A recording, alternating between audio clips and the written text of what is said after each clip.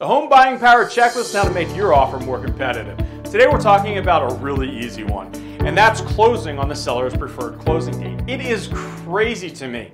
When I have a listing, how many agents don't reach out and say, hey, when would the sellers like to close? This is one of the easiest ones that you as a buyer can most likely accommodate that specific seller.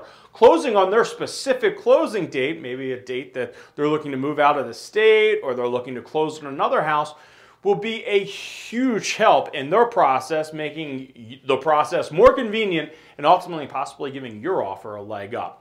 So if you're looking for one of many ways in order to get a leg up, I have to recommend asking the seller what their preferred closing date is and putting this in your contract. Should you have any questions about the buying process or your specific situation, we'd love to chat with you. The best number to reach us at is 617-480-2600 or online at boston2.com. And you can also get me by email at jeff@boston2.com.